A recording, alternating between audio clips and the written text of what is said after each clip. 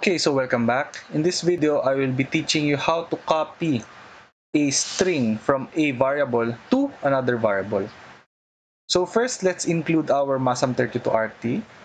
Then, I will create two variables. Variable 1, which contains this is variable 1, and variable 2, which contains the string variable 2. Okay?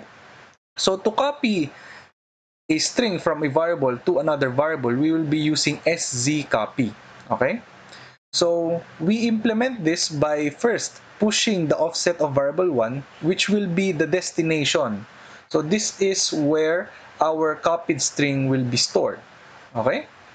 Then next, we will push variable 2, which is the source, or where is the copied string going to come from. Okay? And next, we will call szcopy. So this basically copies the contents of variable 2 to variable 1. Okay?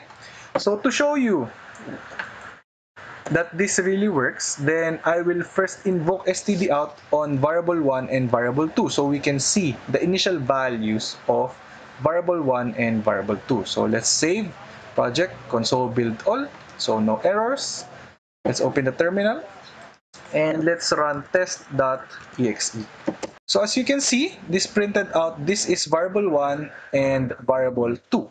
Okay, so this is what we expect. Okay, but after doing szcopy, let's print out or stdout variable 1 and variable 2 again. So save project, console build all. Let's create a terminal and run test.exe again. So as you can see, both variable 1 and variable 2 contains the same string, which is the string variable 2. Okay? So this is how you do szcopy, and I hope to see you again next time.